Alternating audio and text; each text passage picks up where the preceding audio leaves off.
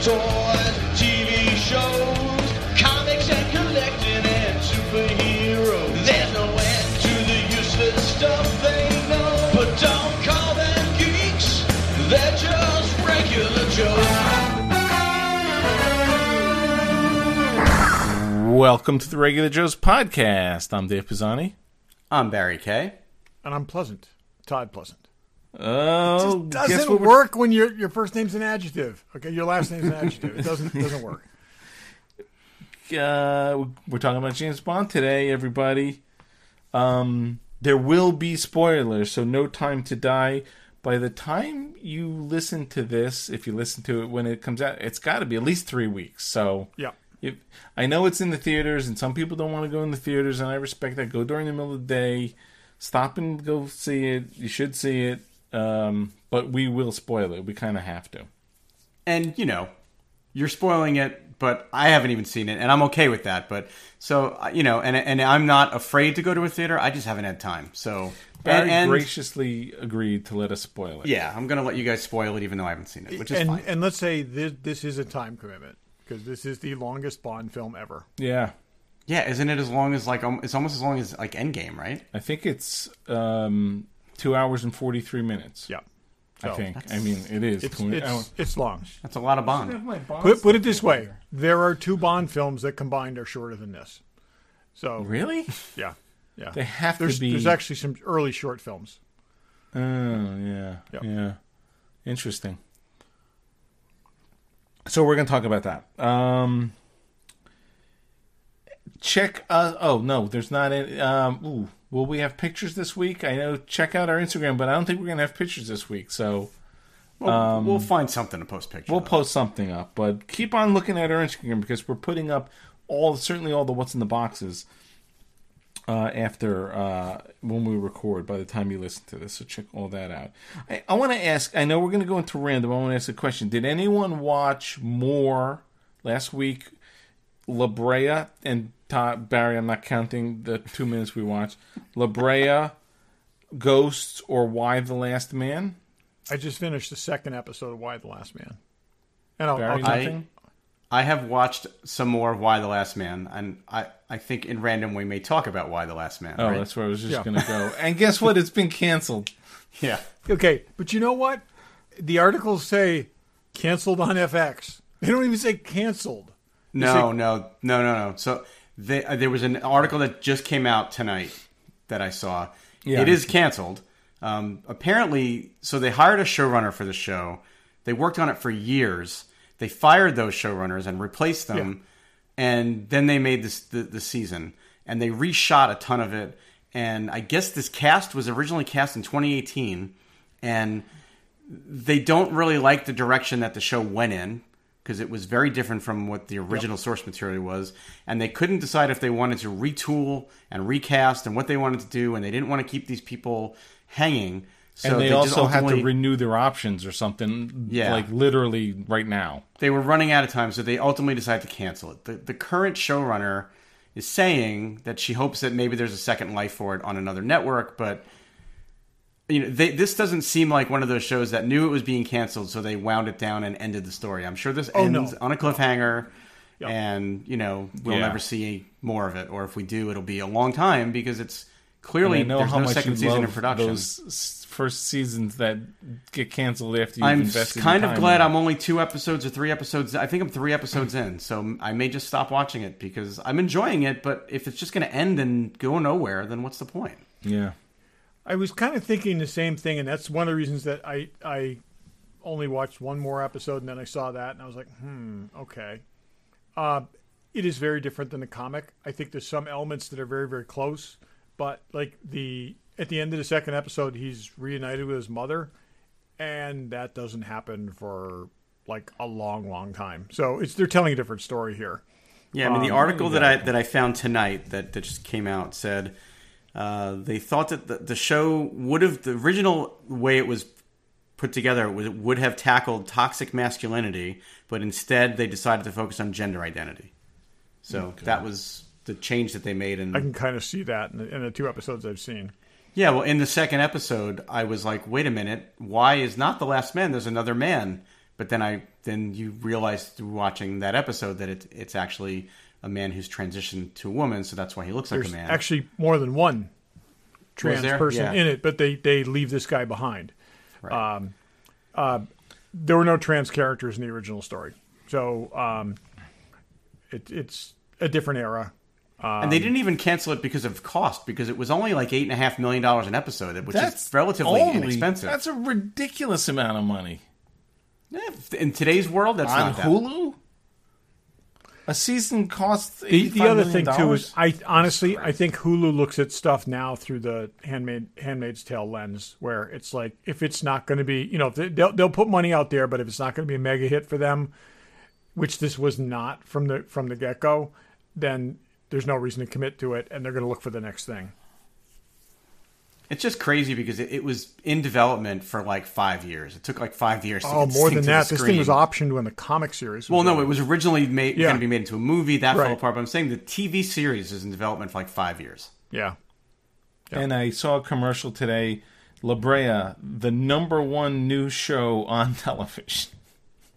So I don't even think Todd knew this, but Dave and Pam were on the island over the weekend, so we got together, and we were sitting in my living room. We put the TV on. Wait, the Lost Island? Oh, okay. Yeah. Yeah, we were on La Brea Island. They were on Long Island, and we went to La Brea Island.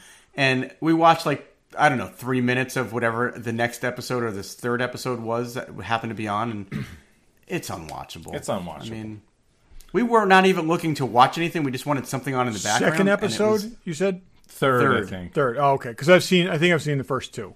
I have seen the first two. All right. It's not even good background material. No. I will watch Ghost if it comes across my television, but I haven't. My seen DVR it. recorded the next episode because I never told it to stop, so it's there if I choose to watch it. Well, it's on. Yeah, it's on stuff. It's on Paramount Plus. Yeah. But anyway, all right, there you go. Why literally The Last Man? Because no one cares. Todd, what do you got? Disney announced a lot of delays on the films. Yes, they did.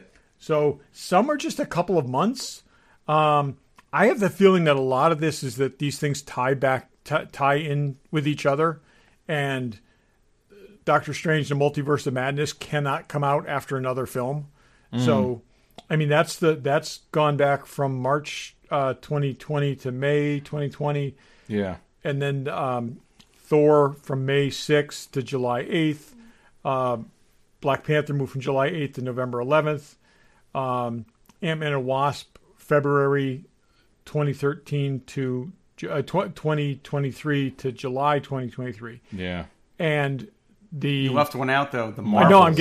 I know, what's that? Okay. The Marvels also went from November 22 to February 23. That's right. I wonder if they're hedging their February bets on box office. It's just early 23. And then, very significantly, Indiana Jones, still untitled, moved from June 30th to July 29th.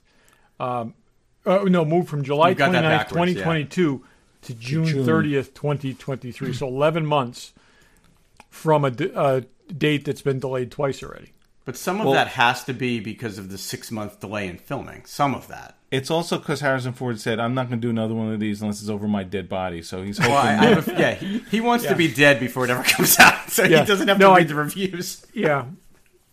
The other thing too is they've got these are moving from one slot to another.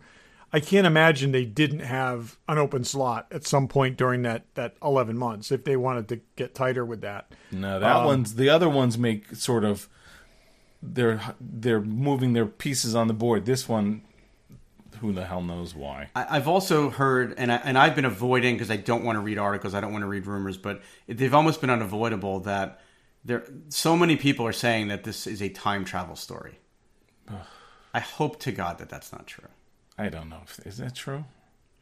It's been reported in a lot of places. That just does not fit, does it? What's that Humphrey Bogart time travel movie?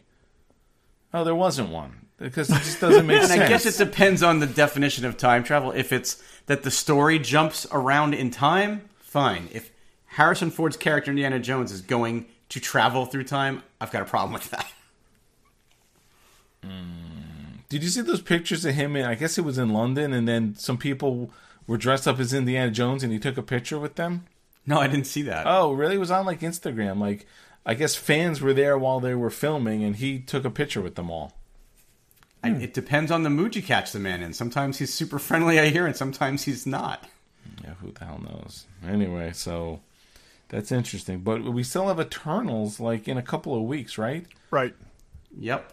And I fear I may be 2 Marvel movies behind pretty soon because I didn't see Shang-Chi. I'm not going to wait for Shang-Chi to see Eternals. I mean, I think I'll go see the Eternals. I would still try to. Well, you won't be because, the 12th. November 12th, Shang-Chi comes out on... Yeah.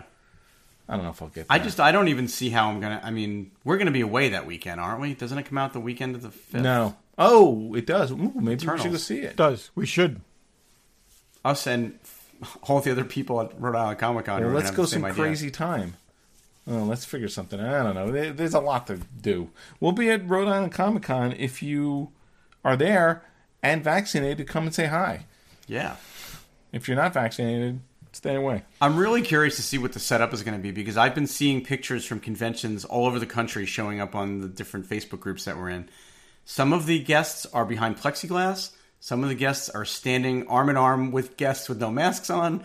Some of them are taking photos with plexiglass in between them. The ones without the plexiglass have a Trump 2024 flag next to them. Giancarlo Esposito last weekend was taking pictures of people. He's at a table. There's no plexiglass. He's like got his arms around people. Like, it was funny. Then I showed the pictures. I sent you pictures of the woman that plays the armor in Mandalorian. She had no plexiglass, but then I saw other pictures of people that did. So yeah, it's interesting.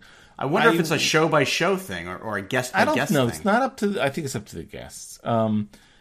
Adam Savage had a thing today. Not today.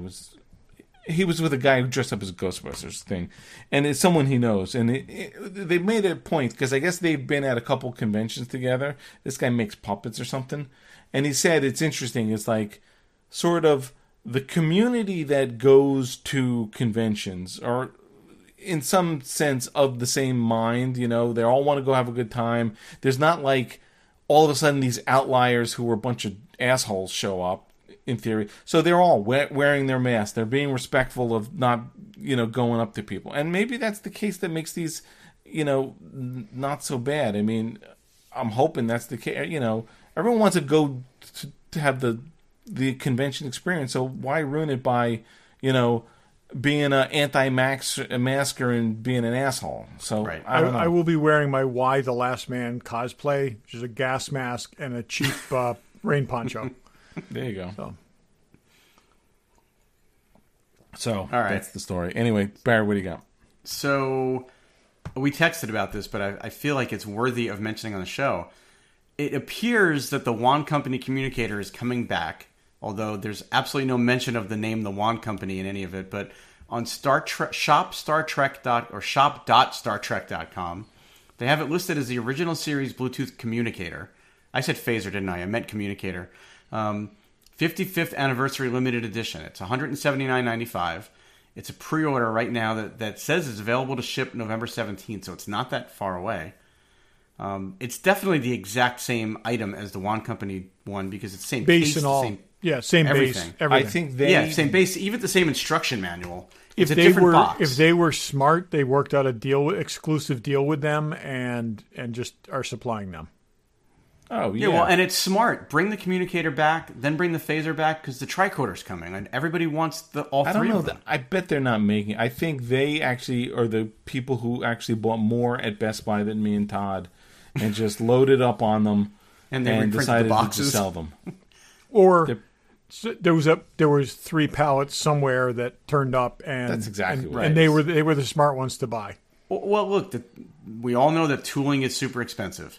So if they have the tooling and they're actually already in the manufacturing phase of the tricorder, it might not be that hard to throw this. It's more about licensing than tooling, but that's. I think they. Well, no, but once the tooling exists, all you got to do is sign a licensing agreement. That's what I'm saying. Who is Star Trek.com? I think they bought these. What? StarTrek.com is Paramount. Yeah, that's what I'm saying. So maybe they don't have a licensing issue. Maybe everyone else has a licensing issue. Maybe. But clearly the Wand Company these are has a not Star Trek remade. license because they're making tricorders, so they have a Star Trek license. A Star Trek license, I'm saying, for this particular thing. So remember how they got around it for the phaser, and then they got around this being a Bluetooth headset. But that was at a time when other people had the license to do Star Trek props. Nobody's got the license for Star Trek props right now. There's no Star Trek props on the market. QMX had one. Doesn't mean the license isn't tied up somewhere. Well, I mean, think look, it if just- Star Trek they're- wants to make communicators, they can make them. That's These why are I'm saying. I'm Paramount saying leftovers. if anybody could, that's my point, Barry. I'm saying if anybody could push that order through, they could do it. It's So- expensive to repackage packaged goods. These are in new boxes. I don't believe that these were sitting around on a pallet somewhere. I think You don't these are think- brand you new. think- Plus, you don't think it's just those a would be new old outer batteries. sleeve? They would have had to take the batteries out. I'm telling you, these are newly manufactured. Huh. Those batteries, some of Looking those at it batteries now. were faulty by now. They were DOA to begin. Some of them. Yeah, so I believe that these are newly manufactured. But in any case, look, we got super lucky. We got them at $50 a piece on clearance. So $179.95 is a bargain for this thing. I think at full retail, it's a bargain. Well, they were. I don't know, what, Dave. Were they in touch with 150? you because they contacted me about buying my pallet? Yeah, I know. I say will good. see. I say everybody that missed out now finally gets an opportunity because they've been selling on the secondary market for $500. Yeah. Yep. Interesting. Anything? Okay, Todd, you got anything else? I got one last thing. Okay. There's a new Batman animated series in development called Batman Cape Crusader that looks really, really cool. It's old school, like 1930s Batman. Bruce Timm, J.J. Abrams, Matt Reeves. Really excited about this. There was a short for the Batman 80th anniversary that they collaborated on, and this is in that style. So if you're interested in Batman, you can find it on YouTube and everywhere. It's Batman's Strange Days. Very, very cool. And it's very dark, spooky Batman. So we haven't really had this in a animated or even a live action thing. It's again, Batman early days when he encountered a lot more monsters than supervillains, and should be interesting. I got one other, Dave. Okay. They announced today, and I'm very excited about this. Maybe nobody else will be, but History of the World Part 2 Yeah, I saw is that. going to be a sequel to the 1981 movie, but it's going to be a variety series on Hulu. And Mel Brooks is writing and executive producing. You It's a look like series? the piss boy. I didn't It's know a that. variety series. Yes, it's going to be a I series. didn't read that sentence in there. That's interesting. 8 episodes. And the writing room starts up in October, and production begins in the spring. Huh. Interesting. I'm All right, I excited got about that. 2 quickies. Pennyworth moves to HBO Max. Yep. That's not for season 3. That's not surprising. The good thing with that is people will actually can see the first Yeah. 2 seasons, and Right. they're really good. It's good stuff. I love the show. So And Mel Gibson is going to be in the Continental, the I heard John about Wick that. series, which is like, people still hire this guy? He's probably not as expensive as he used to be. I guess it's, I don't know, whatever, but In this day and age, is it better to have a name that's got controversy than a no name? yeah. But I guess I don't know. you're just an anti-Semitic asshole is okay, but if we start getting Kevin Spacey and Harvey Weinstein back, then it's a little crossing the line. I would not disagree. There are a bunch of trailers out that we have not talked about that we're not going to talk about now, but we probably should next week. yeah, Okay, Yep. let's make a list. I have no Yeah. idea what those are, but let's I make have a a list. list. I have a list of some of it anyway. So You know who, if someone has a list and they check it twice and they want to get gifts, you go to Fanboy Collectibles. That was a little roundabout, but that was kind of Santa Claus-ish of you. check. Very It's good. it's the season. We said last week. Yep. And with the supply chain issues, shop early, everybody. That's what they're saying. Yep. Not that. Well, who knows? Maybe toys are affected, but they got everything you need. There's a cool Nightcrawler statue that's now in stock. There's a Kotobukiya Batman The Last Night on Earth. Looks like a futuristic Batman statue that looks pretty cool. There's Hot Toys and there's sideshows and there's Pops and I don't know what else. There's an excellent new... Batman Returns Catwoman that's now in stock. Oh yes, there's a Batman Catwoman in there. my house. Hot Toys Loki and Sylvie figures up for pre-order. Oh, I didn't see those on there. Oh yeah, they're up there. I must have missed those. Those are up for pre-order. Check and them in out. stock, Hot Toys Mandalorian Death Watch figure. In stock. Buy it now before I do. There you go. So check all that stuff out at their website, www. That's World Wide Web. That's what that stands for, if anyone wants to know, I think, doesn't it? Yeah, that's what it is. FanboyCollectibles.com. Or check them out at their store in Newtown, Connecticut. Tell them Regular Joe sent you. What is this internet you speak of, Dave? Yeah, I know. That's right. If you're on the phone, you hang up and then go online. Get the yellow book out. Look up Like you Fanboy used to. Collectibles. So I know you need to hang up before you turn on the modem. Yep. You know that there's an entire generation of people that don't have any context of the phone books being thrown on their driveway like every year. I was getting them up until like right before the pandemic. A little I actually local one. Yeah, I said to my class, we were talking about privacy, and I said, I said, years ago, at first I said, what would you think if somebody like collected everybody's name and phone number and put it on a book and home address. In a home address and put it in a book and just gave it away to people. And they were like, no, that's wrong. That's totally wrong. That shouldn't happen. And it's like, yeah, that did happen. And somebody's 75 years. This is a phone book. Where Doc Brown was. Yeah. So that was the thing. What were we talking about? Anyway, yeah. So go check them out. They're listed. They're in the overnet. They're in the Googles. They're in the Googles or the Ask Jeeves. I just had seen a thing on BuzzFeed of web crawler. If you did any of these things, you're officially old. It's like if you used any search engine other than Google. If you've ever rewinded a cassette tape with a pencil, if you had to hang up the phone to get on the internet, if you blah blah blah. There's a bunch of them. I saw one that was a picture of the yellow spindle that goes in the middle of a 45, and they're like, if you know what this is, you're old. That means you're really old. Yeah. So, James Bond. What number movie is this? Like 25. 25. 25 or official 20 ones. or 27 if you count the unofficials. What are you counting? Like the other Casino Royale? The other Casino Royale and Never Say Never. Ugh, Never Say Never is awful. Yes, but they're technically James Bond movies. They are James Bond movies. Well, I guess so, but they're not in canon. Right? Yeah, because there's a single plot thread that runs through the other 25 official movies. The interesting thing. Well, the other thing is both of those films are pretty much remakes. I mean, or they've either been remade or they're remake themselves. I mean, Never Say Casino Never. Royale has nothing to do with certainly this newer Casino Royale. That was actually a fun kind of movie. I thought they were. Wait, the new one was a fun kind of movie?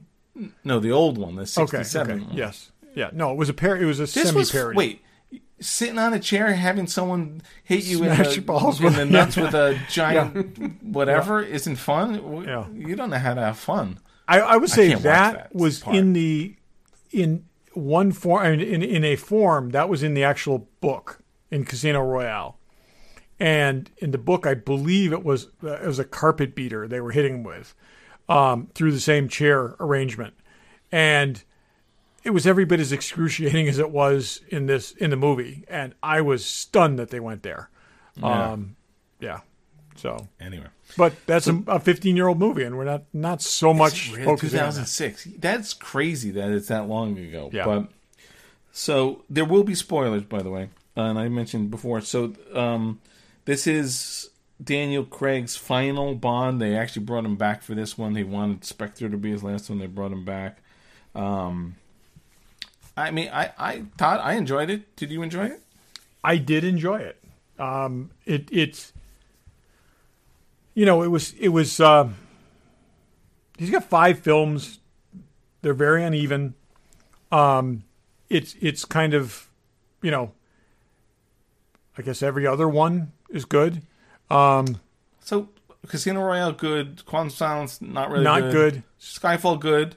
I thought Spectre was pretty Spectre good. was okay, but not Not not great. Quantum Solace. And this was better, but not fantastic. I mean, I think it's Casino Royale, Skyfall, and then this are the three best of the. I'd agree with that. Yeah. Of his 5 movies, I've only seen Casino Royale. And again, it's not that I don't like James Bond, and it's not that I don't want to watch them. And I actually bought Quantum of Solace, Skyfall, and Spectre on Blu-ray. Watched 40 seasons of Survivor.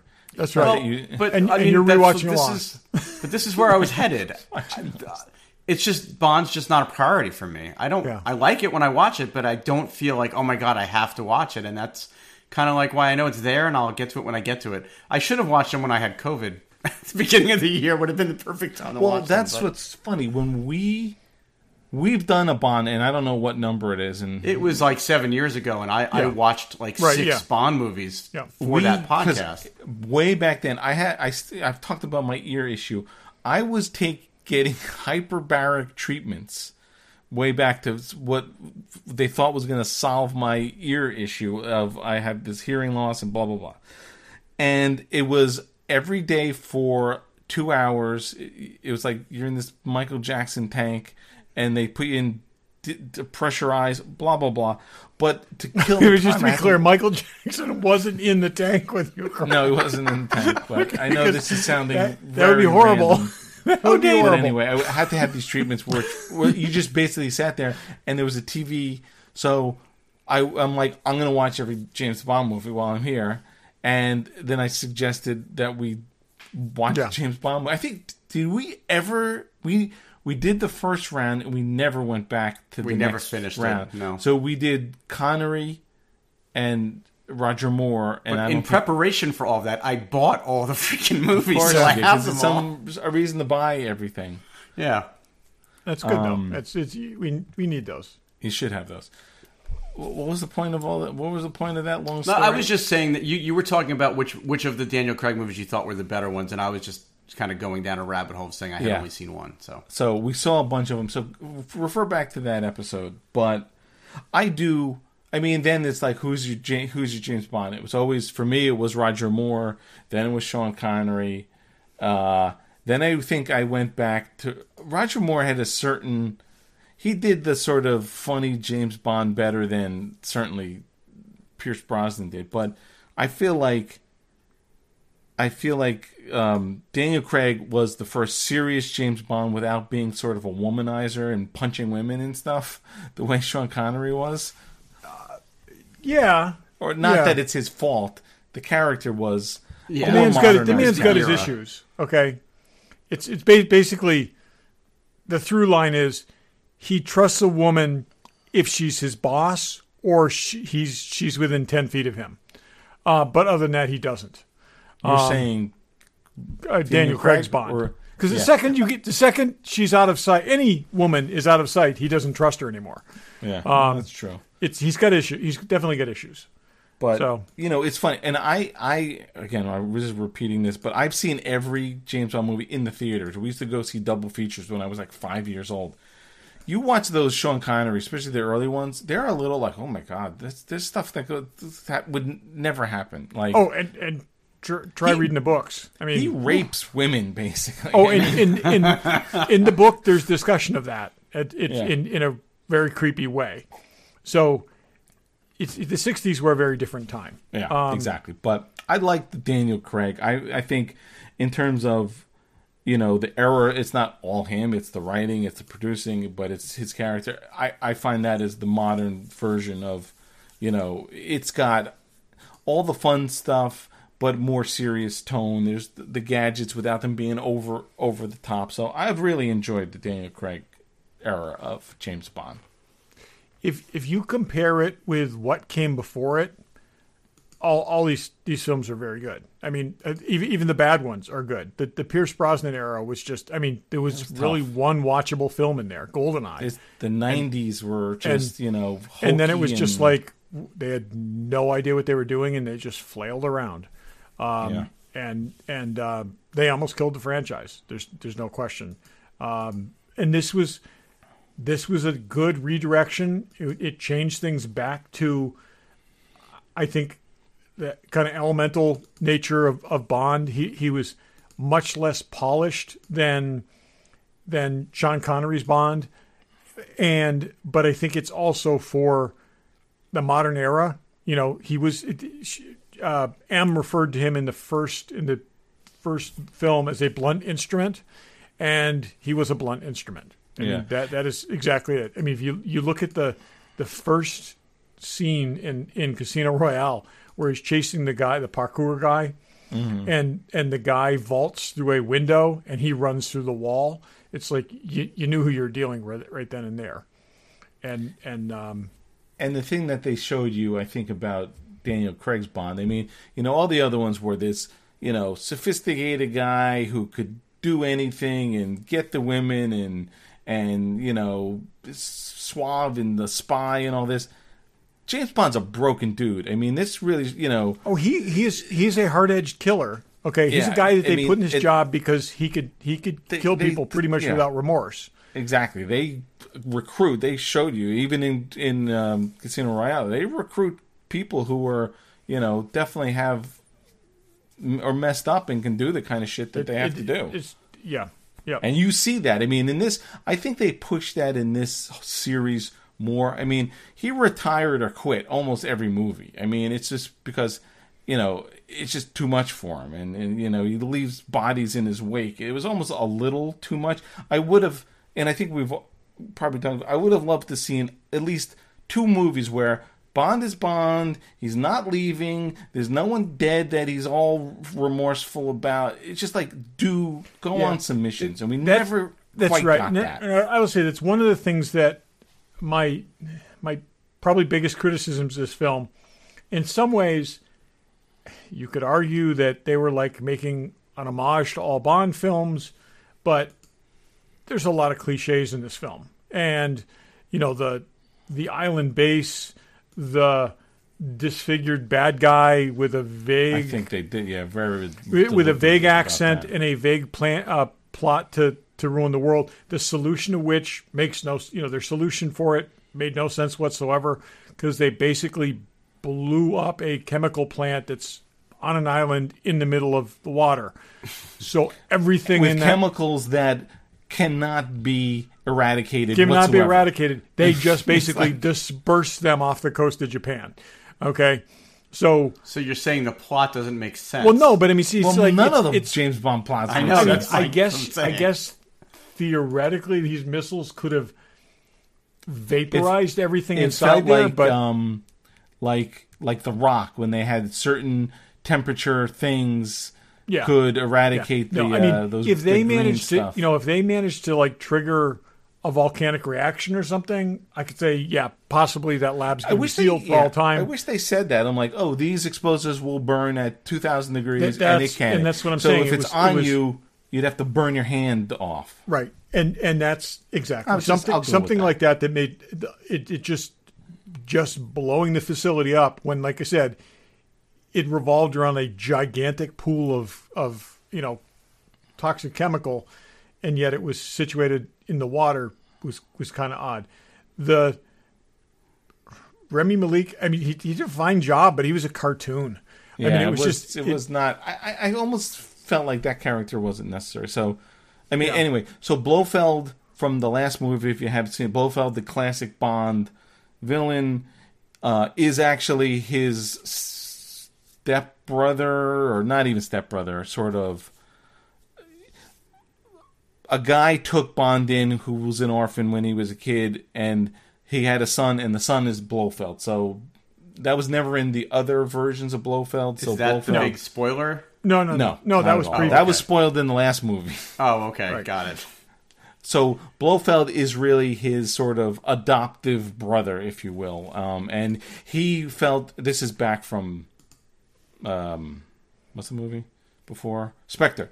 He was the head of Spectre. He was pulling the strings throughout the whole series, but he resented Bond because Blofeld's father took a liking to Bond and took him in and favored him. So, pretty basic and emotions. that was one of the reasons why that was just one of the lesser movies. I mean, it just and it was. I think that and Quantum of Silence was just was Solace. Silence. It's just in my head. It's silence, but Solace was just yeah. That was done during the writer's strike, and they didn't do any rewrites. But anyway. They really did it. Yeah. But this one, again, he has a girl. Does he have the girl? He goes back to the girl. He we goes on at some the good end of missions and some Spectre. good We car were chases. left with the opening for a happily ever after. Okay, which does not happen. They drove off. No, but I'm saying they drove off together, and Telly Savalas didn't shoot her, and it was like, okay, maybe this could work out. He's quitting Bond. He's going to move on, do other things. We're going to get a new Bond. And then they brought him back, and it was kind of like, yeah, just really prolonging that final act. They had to do something with that. There were a few, there were a few kind of nods to Bond and nods to the franchise itself, which I thought were kind of good. I love the portraits of the three M's. Yeah. In the hallway. The hallway of MI6. At MI6, the three actors who had played M previously, there were portraits of them in the hallway as if they were previous, M's. And then also the awesome in the tunnel, the turn and shoot, mimicking the gun barrel opening. Mm-hmm. It was brilliant. So anyways, he's going through clearing out all these guys, and he drops a rifle, and he's only got a pistol, and he turns a corner, and he's looking straight down a circular hallway with like grooved edges, and it's just like the gun barrel opening from every Bond montage. And he just does the same position and shoots, and then moves on. You never see who he shoots or anything like that. It was totally that was kind of cool. But they bring back clever. The classic DB5 that has been destroyed. I don't know how many times. Yes, and it's in perfect shape and working. And there is a great scene with it where he takes on a bunch of people, and it's a great car chase with that car, and it does all its things, and it gets destroyed yet again. Yeah. I'm gonna actually drop a picture, and I don't know if you read anything about this, Todd. They had made this many. Look at the picture. This is how many they made of the car for this movie. Yeah, I'm showing them a picture with 1, 2, 3, 4, 5, 6, 7, 8, 9 DB5s. Were in the most movie. of them are pretty beat up. Yeah. So there's 2 real ones, and they made, I think, 7 or 8 others, and some were the gadget ones, some were the chase ones. So that's pretty freaking awesome. If these ever go up for auction, they're going to go for a ridiculous amount of money. Yeah. So just and then he switches to another model. He switches to the Vantage, right? Wait, Barry, what are you going to say? I was just going to jump in for a second. I just looked it up while you guys were talking. Episode 14, called Shaken Not Stirred, from 2013, was the episode where we talked about Bond. Yeah. And it also features a brand new segment called Explain It To Me Like I'm Tom, which I think we did once. We did once, yeah. Yep. Wow. But yeah, it was from 2013, that show. Yeah. So it's interestingly enough, so he gets out of this thing. He was with the girl, right? And I don't want to go through the whole movie, but so he thought he was going to live with this girl. Then he doesn't trust her, so they break up, and he goes to Jamaica and retires. So basically, I mean, they set her up. They intentionally tried to trick Bond into thinking you couldn't trust this woman, but he grabbed onto it hook, line, and sinker because of, you would kind of think he learned something from Vesper Lund, but didn't really. And again, I think in the, well, he was thinking because she was controlled by other people, Vesper, right? And that's what I'm saying. Green, it's like, and he's thinking that happened too, and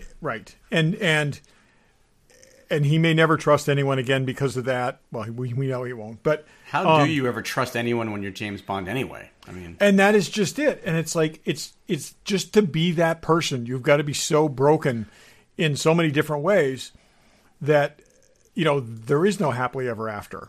No. It doesn't happen. And it's they threw a lot in this movie. They did throw a lot in this movie. I will say, I think it could have been 20 minutes at least shorter. It's a haul getting through this thing. It's tricky. I mean, there's cool. If you want to look at the surface stuff, there's definitely cool car stuff. There's cool gun stuff. There's the casino thing. Anna de Armas, if you don't know her, okay. So that 10 minutes, great. That 10 minutes, that's classic. Is indispensable and some of the best stuff that was in this film. Yeah. Okay. And Barry, you saw Knives Out, right?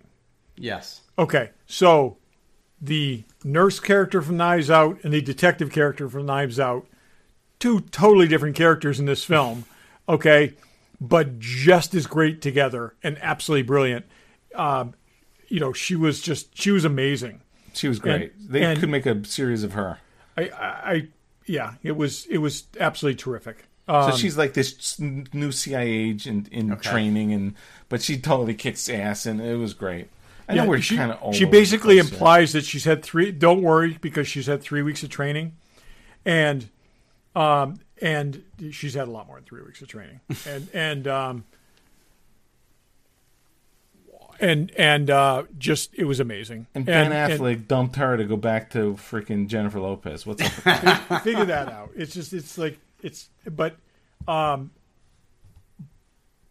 the choreography of that was just brilliant. The two of them are going back and they're taking out. Neither of them are armed, so they've got to take out people and grab guns from them, and then they would fire them till they're empty and toss guns back and forth, and that is the best fight sequence in the whole thing, and it's great. But it's also vintage, old school feeling Bond kind of thing. Yeah. And but with the woman not being the victim or the hostage or whatever, she's an active participant, and she's probably doing a little better than he is at some points. Yeah. Does she become the love interest, or is she just no? And that's the great thing about this. That's what I was going to say. That actually is probably better, because in a vintage Bond movie, he would have ended up in bed with her at the end. It's funny. There's no question. He would have definitely slept with her, but even at one point, she brings him a tuxedo to go into the casino, and he's like, "Can you turn around so I can get dressed?" Yeah. Like, old Bond would have been like, "I'm going to have sex with you, and then I'll put it on, and then we'll go." I can have sex with you whether you want me to or not. Yes. Yeah. Yeah. But it's again, that stuff was absolutely fantastic, and it was great seeing Felix Leiter again. Boy, Felix Leiter is just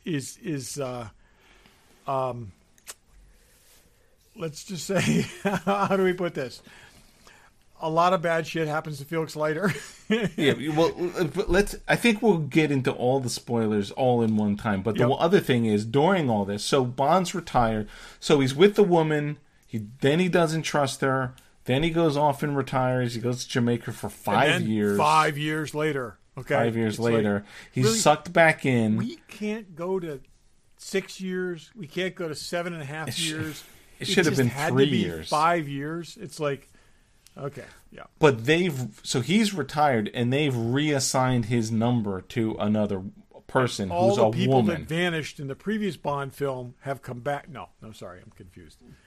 So there's a 007 who's this African American woman, and there was some who jokes. We last saw as Monica Rambeau, not Monica Rambeau, Maria Rambeau, and Captain. Oh, is that who that is? Yeah. Oh, is that who that was? Yeah. Yep. Okay. Wait a second. In Captain Marvel? Yes. She looks so much taller in this movie. Anyway, there's some jokes back and forth about that. And then, okay, spoilers. Felix Leiter dies. Daryl, if you're listening, here's a spoiler coming. Yeah. Felix Leiter gets killed. What's his face? What's his name? Jeffrey Wright. He's in Jeffrey everything. Wright, who's been Felix through this whole series. Yep. Then he and the woman get kidnapped or something. He realizes, she wasn't bad. They were being set up. They're tricked into killing Blofeld. He's dead.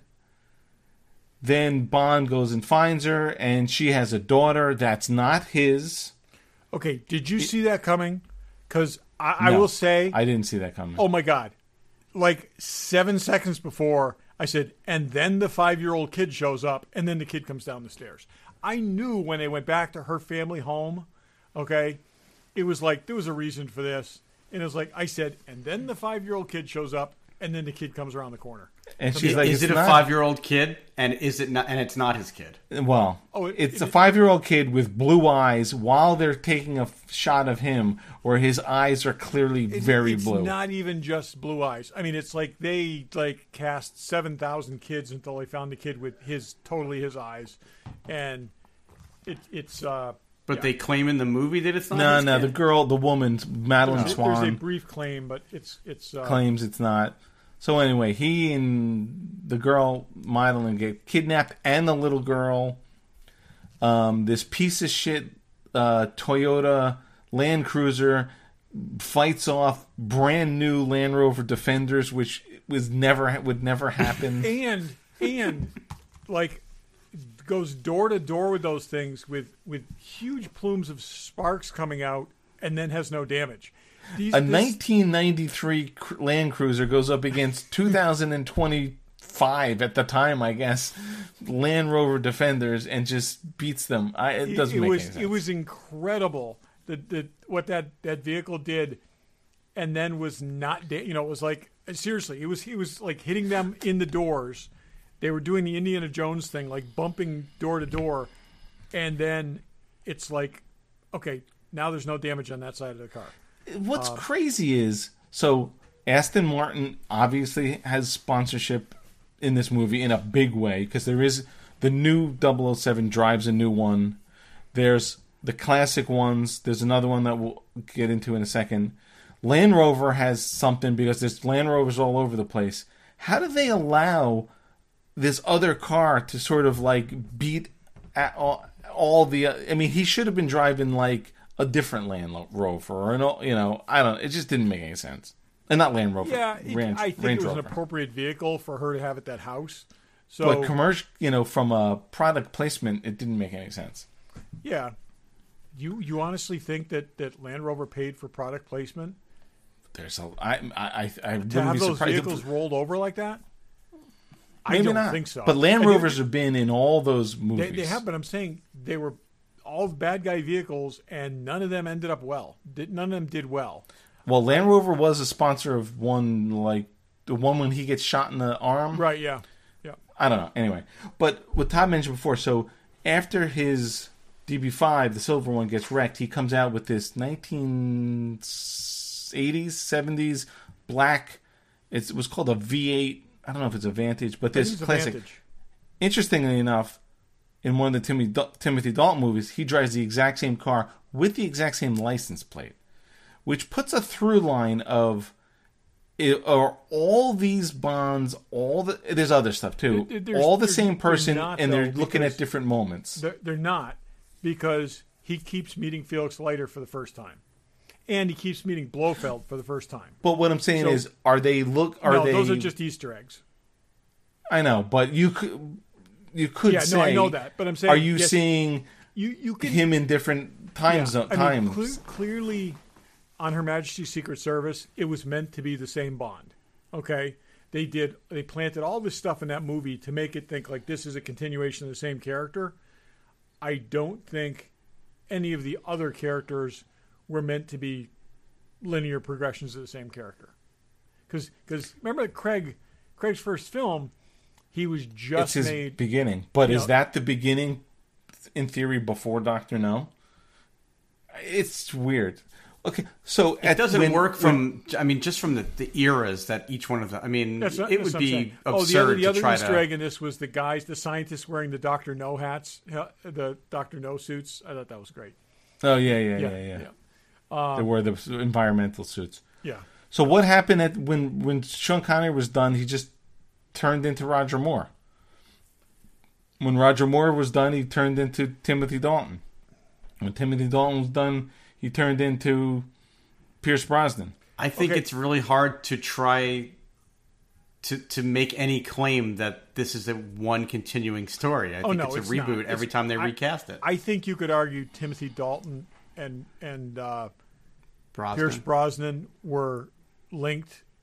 I think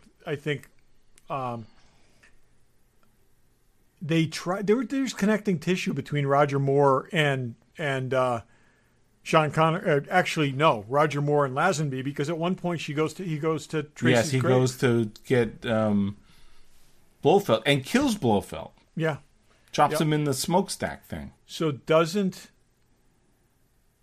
Yeah, but then wasn't Timothy Dalton reintroduced to Blofeld? Yeah, this is a different Felix Leiter because he met him at the beginning of this. Yeah, again, it's all over the place. But every one of those guys, just the next movie was a different guy. Now, spoiler, at the end of this, James Bond dies. Giant spoiler. Like really? No way. Wow. No way. No way that he comes back. He knows this girl's her daughter. Standing on top of a missile silo that has incoming missiles aimed at it. He's standing there, and it blows up. He blows up. Okay, and he has a look on his face which is so clearly relief that he's out of this franchise. That Daniel Craig is just looking, thank freaking God, it's done. Yeah. But that's the real. Why would the studio do that when they know they're going to bring this series back at some point? It's time for a reboot. They got 15 years out of this every run. reboot they they've done. 15 years out of this run. They've never killed a Bond. Nope.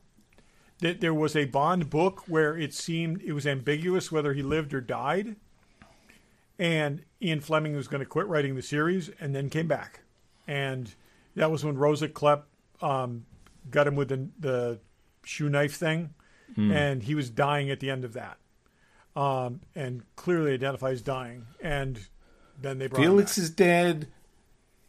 He's dead at the end. He's got a daughter. It's all crazy stuff. Yeah. And I made specifically sure every time I saw James Bond in theaters, even back to when I was a little kid, it always would say, James Bond will return in Goldfinger. It does not. James Bond will return in Live and Let Die. It did say James Bond will return. At the last title card was James Bond will return. It did. I made sure and I took a picture of it. It's not on my phone though. Mark has it. So it did say that. So is this going to be obviously one way or another? It's got to be a complete reboot. But they've never killed the character before. So they haven't. Where do you go? They've also restarted it with different actors so many times. I know. They have. It's just. I guess Mark, who's the biggest Bond fan, was okay with it. He's like, it wrapped it up, and again, we're going to start over again. And that's we got a very narrow window glimpse at the early days of his career in Casino Royale.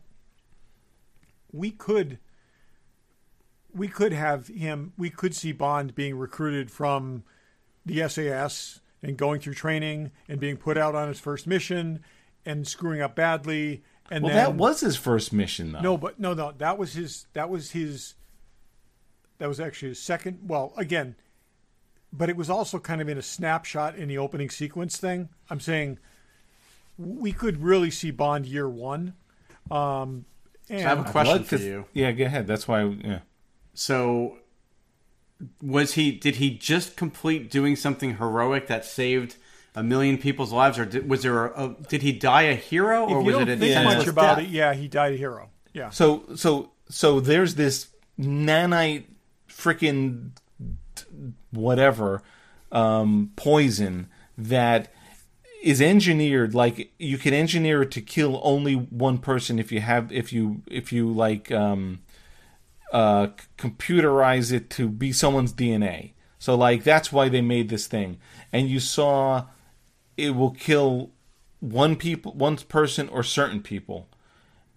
This madman guy engineered it to kill everyone like butt him and a bunch of people.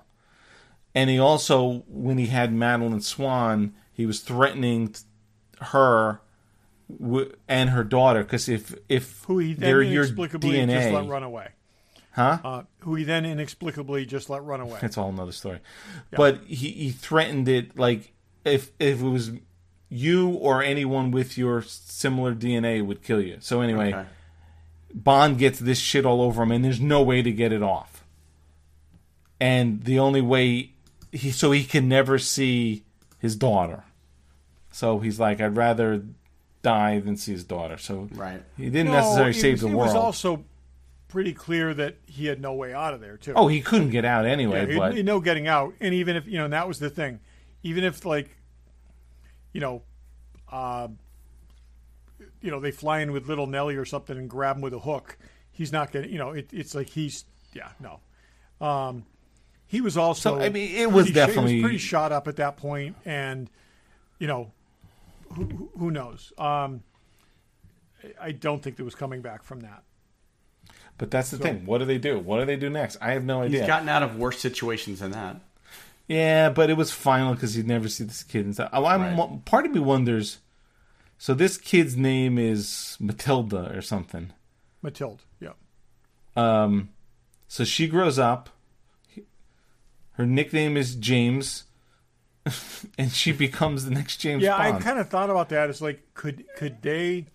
Would it be in the future, though? Could they let this thing rest for 10 years and then have his daughter be... Yeah, no. That could be interesting. That's an and interesting way. No one wants the name Matilde, so you want to be called James. Hollywood doesn't let anything rest for 10 years intentionally. No, it won't be 10 years. Yeah. They have to flash forward to the future. Right. Yeah. No, it's going to be... Which it sounds like they're already in, right? Because this was 5 years later. Well, it's... Although it's always ambiguous what time period these movies take place, It's very ambiguous. Yeah. Yeah.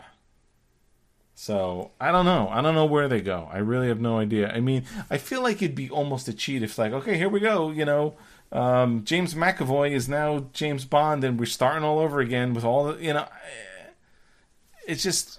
Well, the other thing, too, is there are... This movie, this series escaped the formula a little bit and then got sucked back into it. Okay? So they can take James Bond. This originally was like, a lot of people were like, this is Jason Bourne Bond. And then they made it more traditionally Bond-like.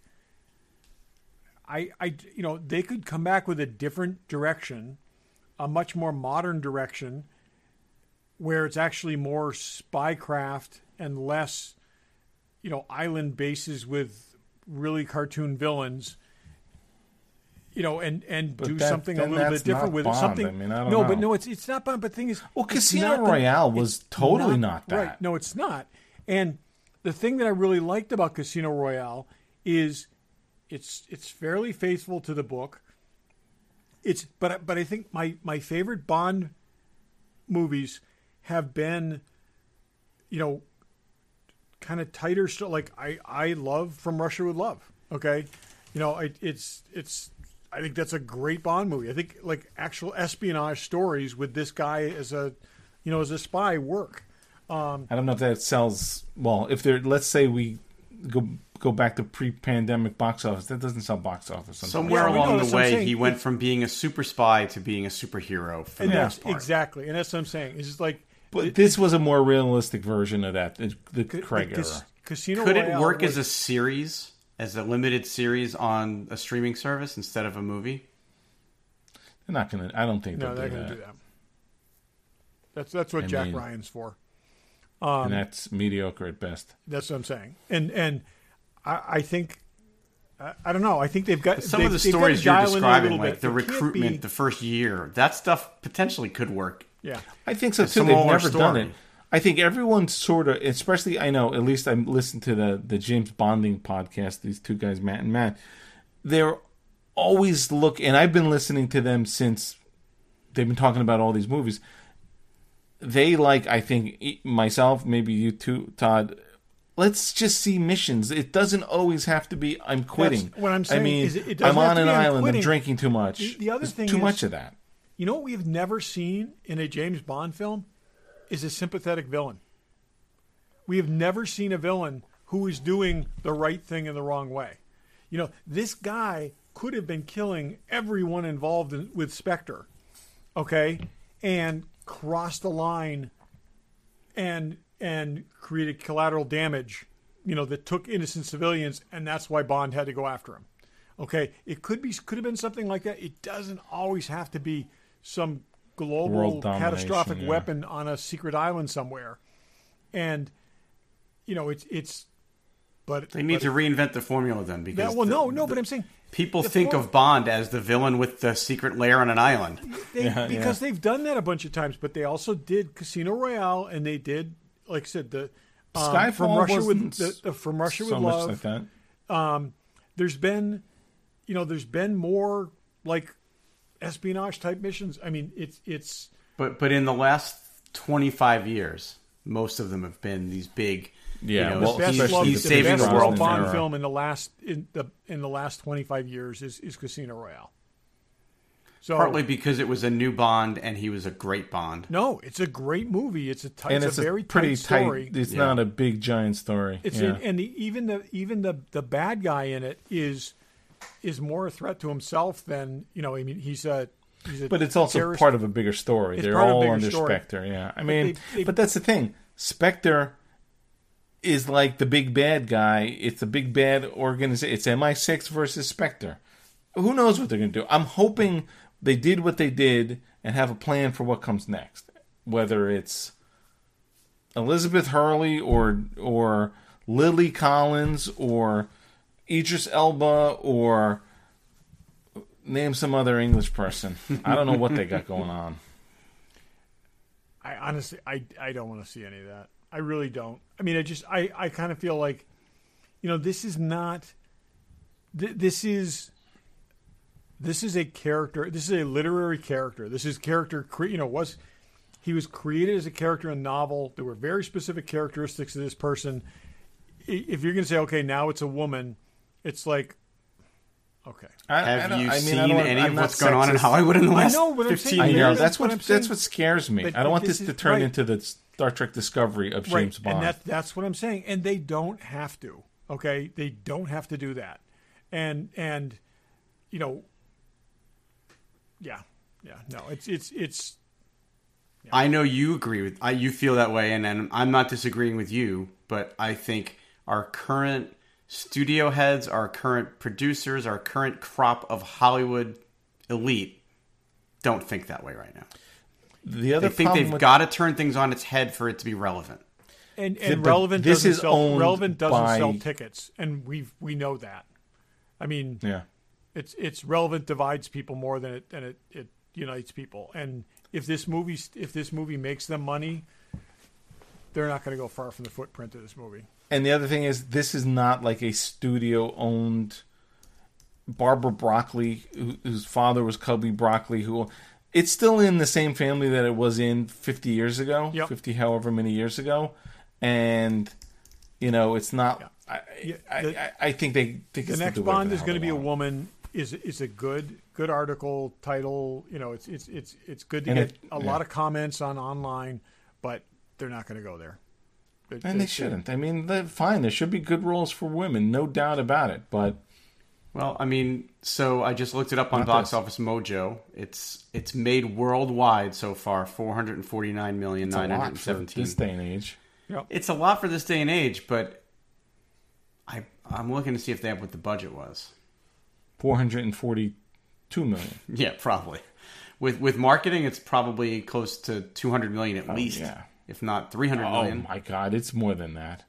So, but we're also in like a 3-year cut your losses period here, where it's honestly, if you can break even in a movie right now that was in production before the current situation, and you keep the franchise alive, you're probably doing okay. You know, maybe his soul passes to Ana de Armas, and she becomes James Bond. I could get I can get on board with that. Nice. I'm just really afraid. I am really afraid we're going to start with like a badly disfigured Bond washing up on the shore in Japan, and after surgery he's going to look just like Tom Hardy or something like that. It's $250 million budget and at least another $100 million in marketing. Of course. All right, so they made a couple $50 million. Made $150. And it's not done yet. They're gonna make more money. Yeah. It's hard to believe it's been 15 years. It's crazy. Yep. Anyway. But in a typical 15-year span, looking at this franchise, do they do more than 5 movies in 15 years, or is that about the right pace? It depends what 15 years, because there's been a lot of legal issues, and then there's been, it's like they were knocking them out about every 18 months, 18 months back in the day. They did. Right, because that's what I'm feeling. Like 3 years between movies is more than they used to do. Oh yeah, it's been 5 years. Since this or more. Yeah. But there was some like every year one would come out. Yeah, the Connery Bonds were right on the. And this is the other reason. I mean, the reason he got out was not so much that he was tired of playing Bond. He was tired of that was all he was. When you're doing a film a year, and these are all location shoots and all this, it kept him from doing other work. And if they were on an every 3-year schedule, he probably would have played Bond for another 5-6 years, but done the same number of films. So if you've seen it or plan to see it, now that we've ruined it for you, let us know what you think. So I want to just, before we go, I just want to go into one more thing. There's an interesting tie-in to on Her Majesty's Secret Service here, and which was the other like aborted happy ending story. They use the same theme music. The end is the end music of this is "We Have All the Time in the World," the Louis Armstrong song. That was the theme music from On Her Majesty's Secret Service, which bizarrely, in the time that we've been doing this podcast, has risen from like the low tier of Bond films to within the like top 10 and creeping towards the middle of people's top 10 list of Bond films. It's very, very interesting. That's what people say. Yeah, they like the movie. They didn't love the James Bond, but they liked the movie. And that in looking back, a lot of people think that he actually didn't even do that bad a job. It was just people were not ready for somebody who's not Sean Connery. Yeah. Until he came back and did a crappy movie, and then they were like, "Okay, we're kind of done. All right, we'll take somebody else. else." Roger Moore looks good. So anyway, you know what? I do think there's something to the fact that my first Bond experience was Roger Moore, and I had never seen a Sean Connery Bond movie until that podcast we did in 2013. So, like, I didn't grow up with them. I didn't see them. So maybe I would have had more affinity for it. I like the Roger Moore movies, but it's a little campier, right? And maybe if I had seen a different Bond as my starting point, I might have had more. I don't want to say love for the franchise. I like them, but just but what's the thing is, so yeah. Okay, so Connery, when we were growing, Connery was the old Bond. Connery was the TV Bond. Okay, and Moore was the Bond that you saw in the theaters. And yeah, well, it's funny because I remember. I mean, like I said, I've seen even all the Connery ones. I wasn't born yet, but when even some came out, we'd go see double features of them. So I saw them in the theaters even before Roger Moore. And again, Roger Moore came out. I was 73. I was 8. So I feel like subconsciously I'm like, oh, here's a guy who's telling jokes and it's a little more lighthearted than this dude who's beating up women and raping them. And maybe I didn't put it together in my head. But For Your Eyes Only was the first Bond movie I saw. Moore was my Bond because I think I could relate to him being a little more goofy. And I guess Sean Connery was always like, and see, I saw them again. I saw them in parallel. It was like new Bond movies were Moore, old Bond movies were Connery. And the other thing too is when a new Moore movie came out, they always replayed the Connery movies. So, that's when they got more airplay on TV. And I don't know. But I always saw them as two different things in that way. If I don't know if I ever need to go back and rewatch the Pierce Brosnan movies. People say that the Timothy Dalton movies are not as bad as we remember. I've heard that too, and I have not gone back to I have see not them either. in years. I've seen them. I saw them in the theaters. And there should have been more, but there was legal issues. And then by that point, they went to. But I will say, I just actually rewatched On Her Majesty's Secret Service. I like that movie better every single time I see it. We're probably 3 years away from someone really effectively deep faking Sean Connery over George Lazenby, and then it's all done. There you go. That's all we need to do. It's and he doesn't even do that bad a job in that. He really doesn't. He's actually in some ways better suited to that than Moore was in the beginning. So yeah. Yeah. Okie dokie. Next week we're going to do something Halloween next week. We don't know what it is. We're committing because as you hear, it'll be 2 days before Halloween. We're going to dress up. Even try to get Barry to dress up, and maybe we'll definitely send pictures and we'll put it out on YouTube. I'm committing right now. Okay, sure. I'll get one of those Squid Game masks. I don't even know what that is. So, have you watched it without? Any I am watching commentary? it. Yeah, I'm watching it. I'm in the This middle from of someone watching. who still hasn't seen all the Bond films. I'm sorry. Yeah. Priorities. How do you compare it to Tiger King? Up there, you can't even. I mean, Okay, I don't care. But the point one's a is, you saw documentary. Tiger King, but you haven't watched James Totally Bond. relevant question. Don't need the answer. Yep. Anyway, we'll figure all that stuff Squid out. Game is Again, more let us know if believable you've than seen it, Tiger what you King. think. What do you think they're going to do next? I'm voting daughter grows up and her nickname is James, and we'll go from there. And it's played by Maisie Williams. No, I don't know who's going to be, but some young British actress 3 years from now. Oh, God, that's hard to say. Yeah. Well, I know she's not the right age, but I just like saying her name. Who? Haley Okay, Atwell. also, I want to see the supercut, in like split screen of Daniel Craig running and Tom Cruise running. Because I got to say, I rewatched Casino Royale. He does a damn lot of running in these films. Oh, that one on the especially. rooftops. Yeah. On the rooftops, and I think And they both I would like to see what broke their ankles. Their combined running time is between those film series. I guarantee there is a website that has total Tom Cruise running time on the internet, and it's a ridiculous amount. Yeah. A ridiculous amount. Yeah. Barry's looking it up right now. Yep. But Okay, here we go. He's Oblivion's on a lot. That's another good it flick. just talks about how many movies. It said how long have we seen Tom Cruise running, but it's about. I'll look for. I'm sure you're right. Oh, that time is out there. It's yeah. We'll report on that next week. Yeah. And thanks for listening. Thanks for listening. Thanks for listening.